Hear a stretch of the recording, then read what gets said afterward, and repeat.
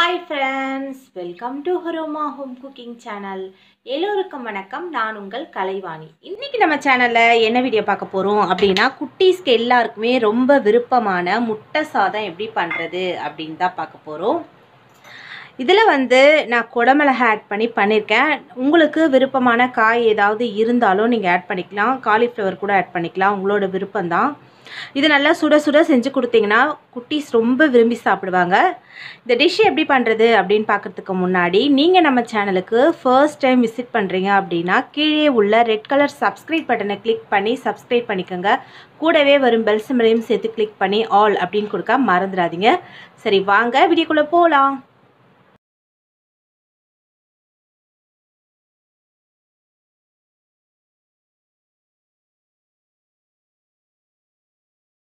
முட்டை சாதத்துக்கு பார்த்தீங்கன்னா ஃபஸ்ட்டு வந்து முட்டையை வந்து நல்லா அடித்து ரெடி பண்ணி வச்சுக்கணும். அதுக்கப்புறம் நம்ம சாதம் போட போகிறோம். சாதம் வந்து பார்த்திங்கன்னா நான் 1 கப் அளவு எடுத்து வச்சுருக்கேன். இப்போ இந்த முட்டை சாதத்துக்கு 3 முட்டையை நான் அடிக்க போகிறேன். கொஞ்சமாக நம்ம தண்ணி ஆட் பண்ணிக்கலாம். இந்த மாதிரி நீங்கள் முட்டையை அடிச்சிங்கன்னா தான் உப்பு வந்து அப்படியே போய் நின்றுடாது. நீங்கள் அப்படியே முட்டை மேலேயே உப்பை போட்டிங்கன்னா அது என்ன ஆகும் அப்படின்னா அப்படியே போய் நின்றுடும். நான் பிஞ்சு தான் கொஞ்சோண்டு விட்டுருக்கேன். இதில் வந்து நம்ம கொஞ்சமாக உப்பு ஆட் பண்ணிக்கலாம்.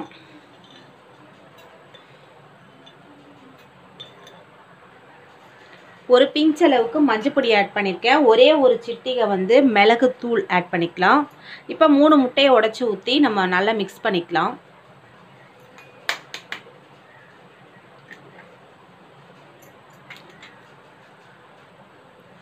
நல்லா பீட் பண்ணிக்கலாம்.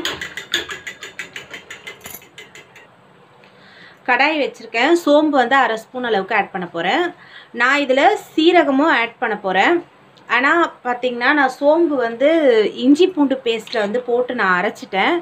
அதனால் சோம்பு வந்து நான் ஆட் பண்ண போகிறதில்ல. நான் வந்து உங்களுக்கு கரெக்டான மெஷர்மெண்ட் எல்லாமே டிஸ்கிரிப்ஷன் பாக்ஸில் கொடுத்துட்றேன். இப்போ நான் சீரகம் மட்டும் ஆட் பண்ணிக்கிறேன். நீங்கள் விருப்பப்பட்டிங்கன்னா ஒரே ஒரு பீஸ் அளவுக்கு பட்டையும் ஆட் பண்ணிக்கலாம். நான் ஆட் பண்ண போகிறதில்ல. ஏன்னா நான் கரம் மசாலா தூள் போட போகிறேன். அதனால் நான் ஆட் பண்ணல. உங்களுக்கு விருப்பப்பட்டால் நீங்கள் வேணும் அப்படின்னு ஆட் பண்ணிக்கலாம். நல்லா பொரிஞ்சிட்ருக்கு. 3 பெரிய வெங்காயம் நான் ஆட் பண்ணிக்கிறேன். அதோட கூடயே 1 பச்சை மிளகாய். இதை வந்து நல்லா கோல்டன் ப்ரௌனாக நம்ம வதக்க போகிறோம். வெங்காயம் பாருங்கள் நல்லா வதங்கிடுச்சு. இதில் வந்து இஞ்சி பூண்டு பேஸ்ட் நம்ம ஆட் பண்ணிக்கலாம். ஒரு 1/2 ஸ்பூன் அளவுக்கு நான் ஆட் பண்ணியிருக்கேன். இதையும் ஒரு 5 நிமிஷம் நல்லா வதக்கிட்டு வந்துடலாம். இப்போ நான் வந்து சின்ன பீஸ் அளவுக்கு ஒரு தக்காளியில் பாதி நறுக்கி வச்சுருக்கேன். அதோட கூடயே பார்த்திங்கன்னா ஒரு 1/4 குடமிளகாய் இதையும் ஆட் பண்ணிக்கலாம். இது போட்டு நல்லா வதக்கிட்டு வந்துடுங்க. தேவையான அளவு உப்பு ஆட் பண்ணிக்கிறேன். இப்போ நான் உப்பு போட்டேன். அதை ஷூட் பண்ணனான்னு எனக்கு தெரியல. உப்பு தேவையான அளவு நான் விட்டுருக்கேன். இதோட கூடயே பார்த்தீங்கன்னா கொஞ்சமாக நான் மஞ்சள் பொடியை ஆட் பண்ண போகிறேன். இதை வந்து ஒரு 5 நிமிஷம் நல்லா வதக்கிட்டு வந்துடலாம். இதில் வந்து நான் ஒரு 1/4 ஸ்பூன் அளவுக்கு மிளகுத்தூள், ஏன்னா நான் கம்மியான குவான்டிட்டி பண்ணுறேன்றதுனால இந்த அளவுக்கு எடுத்திருக்கேன். 1/4 ஸ்பூன் மிளகுத்தூள், 1/4 ஸ்பூன் சீரகத்தூள், 1/4 ஸ்பூன் கரம் மசாலா தூள், 1/4 ஸ்பூன் பார்த்திங்கன்னா மிளகாய் தூள். இது எல்லாமே ஆட் பண்ணி வதக்கிக்கிறேன். காரம் வந்து உங்களோட காரத்துக்கு தகுந்த மாதிரி போட்டுக்கோங்க. அப்புறம் குட்டீஸ்க்கு லஞ்ச் பாக்ஸ் கொடுத்து அனுப்பும் பொழுது அதிக காரம் அப்படின்னா அவங்க சாப்பிட மாட்டாங்க. அதனால் உங்கள் காரத்துக்கு நீங்கள் தகுந்த மாதிரி ஆட் பண்ணிக்கோங்க. இதையும் ஒரு 5 நிமிஷம் நல்லா வதக்கிட்டு வந்துடலாம். மசாலா சேர்ந்து கொடுத்து வரணுன்றதுக்காக நான் ஒரே ஒரு ஸ்பூன் அளவுக்கு கொஞ்சமாக தண்ணி ஆட் பண்ணியிருக்கேன். இந்த எல்லா மசாலாவும் நல்லா சேர்ந்து கொடுத்து வரும். இதை ஒரு 5 நிமிஷம் நல்லா வதக்கிட்டு வந்துடலாம். நல்லா வதங்கிடுச்சு. நம்ம ரெடி பண்ணி வச்சுருக்க முட்டையை இன்னும் ஒரு தடவை நல்லா மிக்ஸ் பண்ணிவிட்டு இதில் அப்படியே விட்டுடலாம்.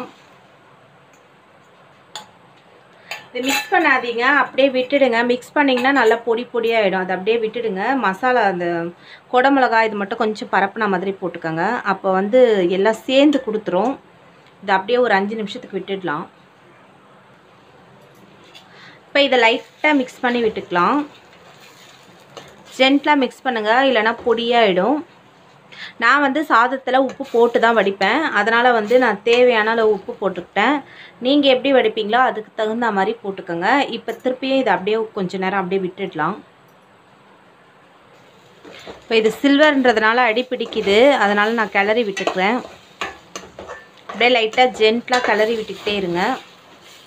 அப்போ வந்து உங்களுக்கு முட்டை நல்லா மிக்ஸ் ஆகி வந்துடும். முட்டை வந்து ஃபுல்லாக குக் ஆகலை, முக்கால்வாசி, அதாவது முக்கால்வாசி நல்லா குக் ஆகிடுச்சு. இந்த ஸ்டேஜில் நம்ம சாதம் ஆட் பண்ணிக்கலாம். அப்போ தான் வந்து நல்லாயிருக்கும். எல்லாம் வந்து நல்லா மிக்ஸ் ஆகி கொடுத்து வரும். தேவையான அளவு சாதம் நீங்கள் ஆட் பண்ணிவிட்டு இதை நல்லா மிக்ஸ் பண்ணிக்கோங்க.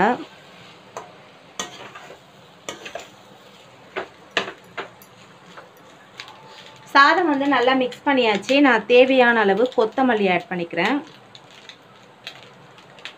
இதே நல்லா மிக்ஸ் பண்ணிவிட்டு நம்ம இறக்கி சர்வ் பண்ண போகிறோம். சூப்பரான முட்டை சாதம் ரெடி ஆகிடுச்சு. இதை நீங்கள் குட்டீஸ்க்கு லஞ்ச் பாக்ஸ் கொடுத்து அனுப்பிச்சிங்கன்னா மிச்சம் வைக்காமல் சாப்பிட்டுட்டு வருவாங்க. இதோட கூடையே நீங்கள் கொஞ்சமாக கேரட் கூட ஆட் பண்ணிக்கலாம். கேரட் வந்து ஒரு சின்ன பீஸ் அளவுக்கு எடுத்து நல்லா துருவி போட்டிங்கன்னா ரொம்பவே நல்லாயிருக்கும். நான் வந்து இப்போ சேர்க்கலை. இப்போது இது ரெடி ஆயிடுச்சு. என்ன ஃப்ரெண்ட்ஸ், வீடியோ பார்த்தீங்களா? நீங்கள் இந்த ரெசிபியை ட்ரை பண்ணி பார்த்துட்டு எப்படி இருந்தது அப்படின்றத கமெண்ட் பாக்ஸில் எனக்கு போஸ்ட் பண்ண மறந்துடாதீங்க. இந்த வீடியோ உங்களுக்கு பிடிச்சிருந்ததுன்னா ஒரு லைக் கொடுங்க. இந்த வீடியோ யூஸ்ஃபுல்லாக இருந்தது அப்படின்னு நினச்சிங்கன்னா உங்கள் ஃப்ரெண்ட்ஸ் அண்ட் ஃபேமிலி கூட ஷேர் பண்ணிக்க மறந்துடாதீங்க. தேங்க்யூ ஸோ மச் ஃபார் வாட்சிங் ஃப்ரெண்ட்ஸ். Take care. பாய் பாய். Happy cooking.